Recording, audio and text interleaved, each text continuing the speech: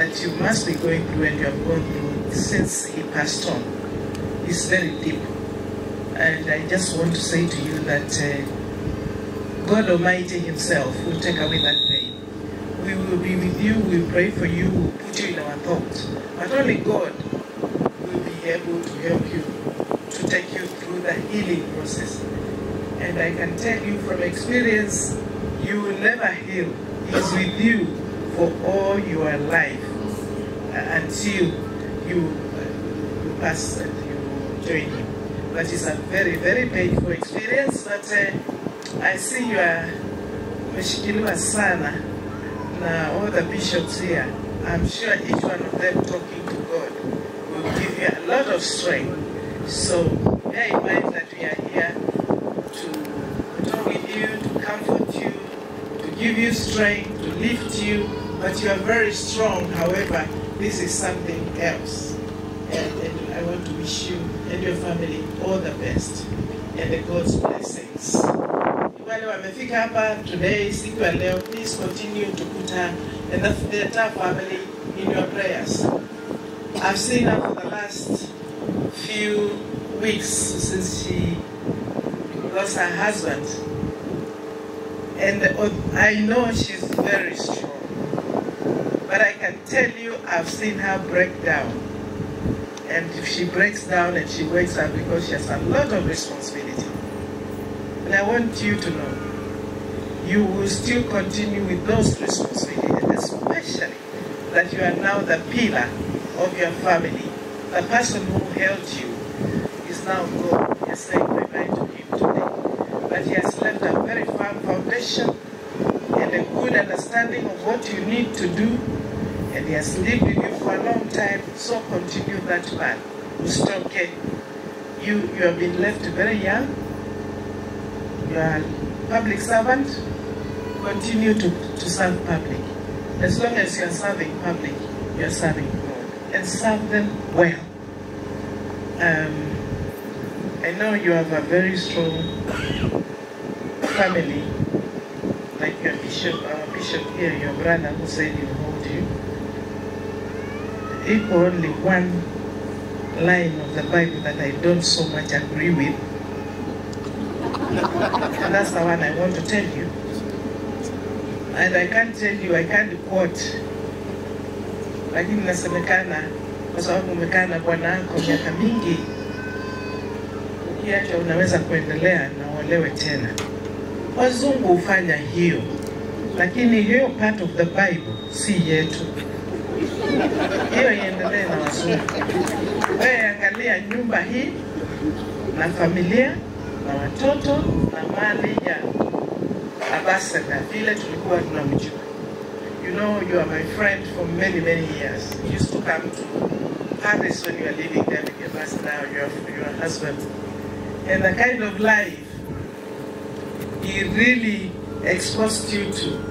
I could imagine a Kamba girl, except, exposed to the kind of life this man exposed to. So enjoy it even when he's not here. Remember to be what he trained you to be. And I see your daughter who is also here. Na ameolewa huko uzunguni. Be visiting them and enjoying the way he helped you, he made you live. Just live like that. Hapa tutakaa vile vile tutakaa. And of course you've given me a bit of a short time just to say good afternoon and condolence with everybody. Also wish to bring the condolences of the party leader of Viper. As I was coming here, we were meeting at the airport, and he said that he was so sorry that he was here and we'll be reaching out to you. But he was traveling to Mombasa, as you know. We have a by-election the governor in Mombasa. So he's there with the team, and I'm also going to join them. I saw you told you very sorry and saddened by the loss of your husband. Otherwise you'll be talking to you. I was also sent by Baba Raila Moro Odinga. Actually, he's the one who gives me the lift because I was coming by road and I told him in the meeting this morning, I'm so sorry, I'm going to go because our public service chair has lost her husband. that it is said to me, I'm going to Makindi. So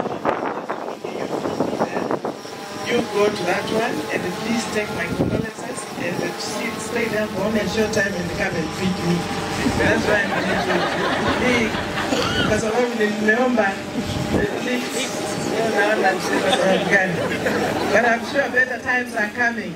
Maybe I'll be able to afford my own job another time. Then I can stay. So yes, also saying to you, is indeed touched by the loss of your husband and wishes you all the best. Oh, you know, I think Kitui once again is in safe hands. I have no doubt to think that after I left the office of the governor, we have a vacuum. No, I want to say to everyone in Kitui, really that we must support the incoming governor so that he can perform. And everywhere where we are, we must support him. We must also get the County Public Service Board to support him. Because the first thing that he needs to do is to get new people who are going to work with him. So please process that one quickly so that he's not delayed. I only know what delays mean. Because when you delay, you actually punish the people who we purport to serve every day. So that's the one thing I want to ask you.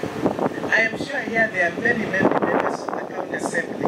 I want to ask all the County members of the Assembly clearly to support the governor in every way and never to bring difficulties for him to fail to perform the way he wants to perform. Because if you do so, some of the difficulties and the challenges I went through, quite honestly, I did have a County Public Service Board for 4 years. You give me a County Public Service Board for the last 1 year of my term. You can hardly serve people. So mine is to say that we are all in here as public servants to serve. And I also know from where I am, I will be serving both between people and elsewhere. We serve people, we don't serve interests of few people.